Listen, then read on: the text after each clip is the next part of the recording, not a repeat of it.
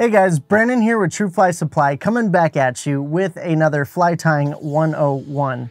And in this month's box, we gave out the Brassie. It's a really awesome nymph pattern. So we're gonna go ahead and get started here.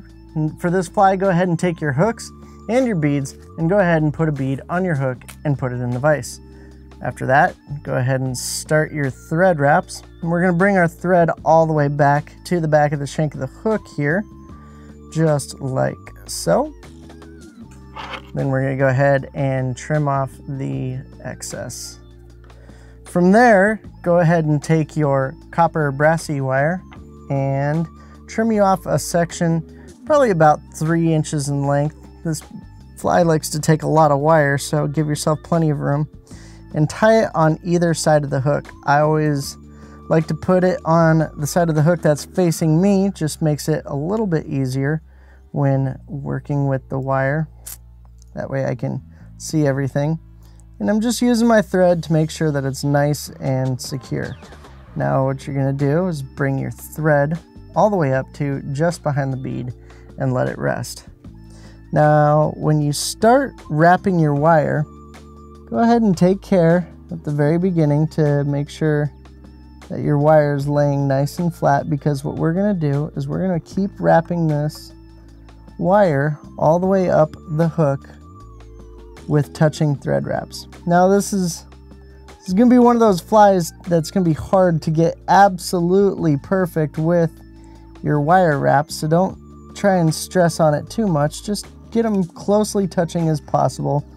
And if you can get them completely touching as you advance your wire forward, even better. So we're just gonna go ahead and keep with the wire going forward.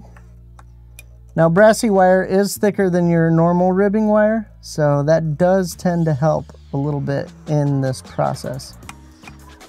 Once you've brought it up to the bead on the hook, go ahead and tie it off. I give it 2 wraps around the wire to tie it in, give it a few thread wraps, and then I do 2 more wraps around the wire to really secure it in.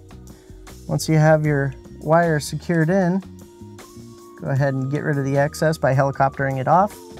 I don't like to use my scissors because it will dull your scissors over time.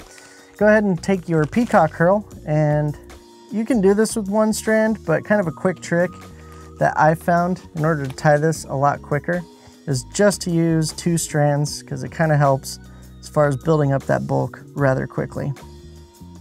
Now, the reason why I'm tying it in the middle here is these ends on this peacock curl look to be a little brittle, so I'm just going to go ahead and tie it in the middle where the herl is a little bit thicker. So then just go ahead and take your peacock curl, and all we're doing is building up a nice collar. Doesn't have to be super big, but I do want to see a little bit of bulk in it. Just like so. Now once you have that, go ahead and finish it by tying it down with your thread. Just getting those out of the way there.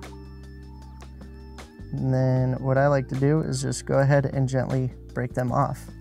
And that's all there is to it. Once you have your peacock curl collar laid down, just go ahead and whip finish, and you have yourself a nice little Brassie there. Anyways, we sent out the Brassie in this month's box. That's how to tie it. You can find tying boxes like this on our website. Just head on over to trueflysupply.com, hit the subscribe button, and there you will find all sorts of supply drops that we offer. All right, see you in the next month.